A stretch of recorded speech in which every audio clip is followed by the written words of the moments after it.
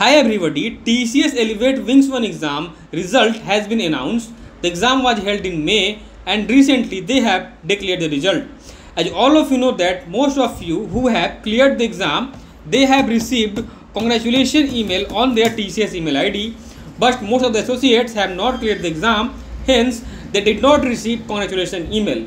But they want to check the result to prepare for the next cycle. I mean, they want to check the result that whether they have passed in which track, they have passed in build skill or not, they have passed in TCS, DCA, Python or not. Okay, so it will give an idea to them that in next cycle how much effort they have to put. Okay, so guys, but one thing is that TCS team is saying that they will update the result on Ultimatics after 28th.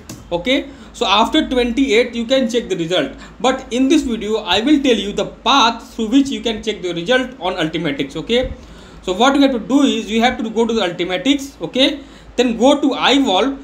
There you can find upper right corner your name. Okay, then you have to select dashboard. Okay, and in dashboard you have to scroll down and a page you will be able to see on which different tracks that you have registered in TCS Elevate Wings you will be able to see. You will be able to see whether you have passed in that exam, you have achieved distinction or not. Okay, let me show you a page which will give you a better idea. See here, when you go to the dashboard, a page will look like this.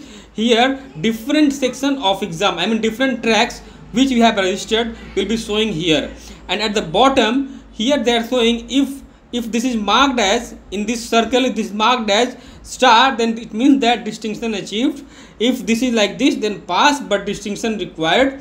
If this is only green circle, then core full stack pass, or if this is incomplete, then it will look like this. Okay, so guys, please go to the Ultimatics, check your result, but please wait till 28. After 28, for all the people, even those who have cleared the exam, for those also this page is showing like this. I mean, they have not updated this page for those who have cleared the exam also.